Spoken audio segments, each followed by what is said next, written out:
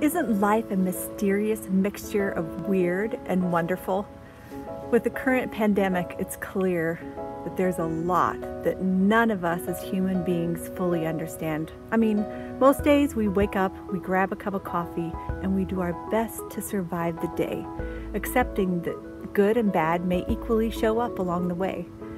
And while we're quarantined to our homes, maybe it feels even crazier out of control. Each of us experience good parts as well as really hard parts along the way in our frail and beautiful story. And it's in the dings and the struggle, the pain and the suffering, a COVID pandemic, a child needing another round of chemo, heartbreaks, grief, or fear that pushes beyond our limits, that Jesus seems most interested. Pain and suffering is part of our lives as humans. And Jesus doesn't bring a small little box of Band-Aids. He brings a supernatural help and healing.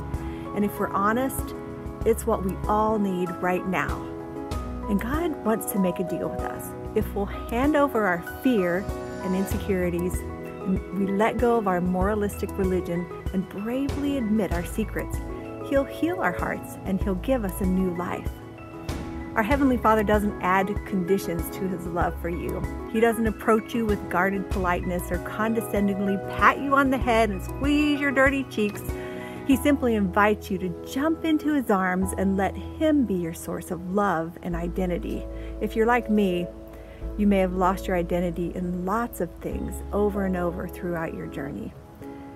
And if you and I were in person together right now, and you told me your story, maybe of how scared you are, that you feel like a screw up, or maybe that you've been pretending to be okay, or that you're fully addicted to work or whatever, or that something else is showing up big time for you right now and you just don't know where it even came from, or you just really wish a friend would call to see if you're okay.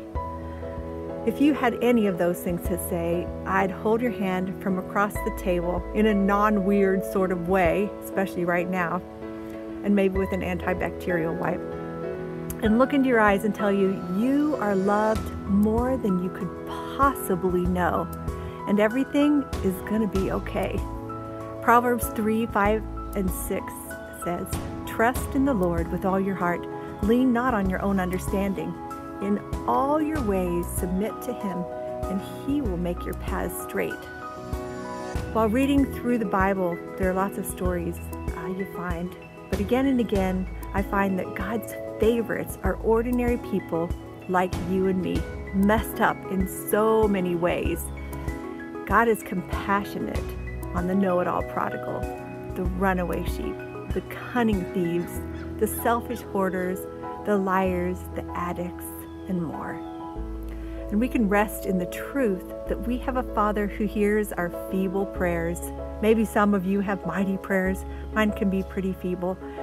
And He knows that we're fickle. He knows we're flawed, and He is for you. He wipes away our tears of sadness and regret, and He gives grace. His eyes are filled with kindness, even when we spill the Cheerios, burn the toast, and blame the kids for it. Jesus is for you, and He really wants to help you. Whoever you are, whatever you've done, wherever you've been, whatever your story may be, you can always come to God. And grace is waiting for you. Your Heavenly Father welcomes and celebrates when you come home. He invites you to come in, and He says, "We've been waiting for you."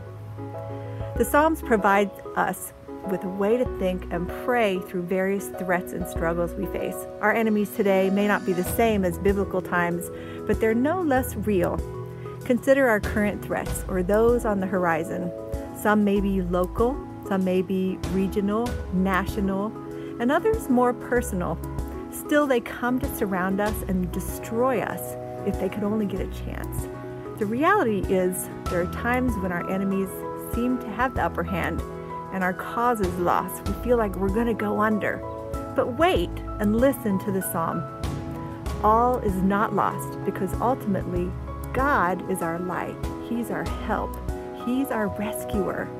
The darkness is going to lift and the Savior will come. He'll settle all scores and will live in the beauty of his presence. In Psalm 27, 1-6, the Voice translation says this: "The Eternal is my light amidst my darkness, and my rescue in times of trouble. So whom shall I fear? He surrounds me with a fortress of protection, so nothing should cause me harm or alarm.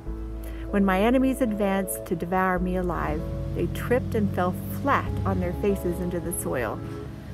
When the armies of the enemy surround me, I will not be afraid. When death calls for me in the midst of war, my soul is confident and unmoved. I'm pleading with the Eternal for this one thing, my soul's desire to live with him all the days in the shadow of his temple, to behold his beauty and ponder his ways in the company of his people." Verse 5, "His house is my shelter in secret retreat. It is there I find peace. In the midst of the storm and turmoil, safety sits with me in the hiding place of God. He will set me on the rock high above the fray. God lifts me high above those with thoughts of death and deceit that call for my life. And finally, I will enter his presence, offering sacrifice and praise.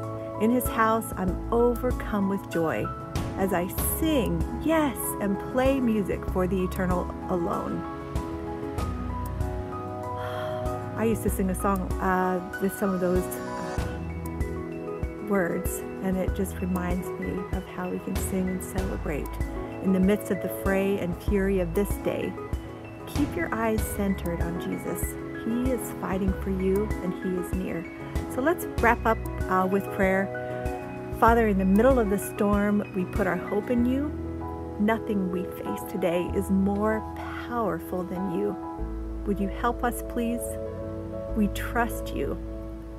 You're the sustainer of life. You're eternal. You're powerful, present, timeless. We want to see your will and way more clearly. Help us. Hear our cry and reveal yourself to us. We are so desperate for more of you. Thank you for your love, grace, peace, and comfort through your powerful Spirit with us. We just pray this and lift this in Jesus' name. Amen.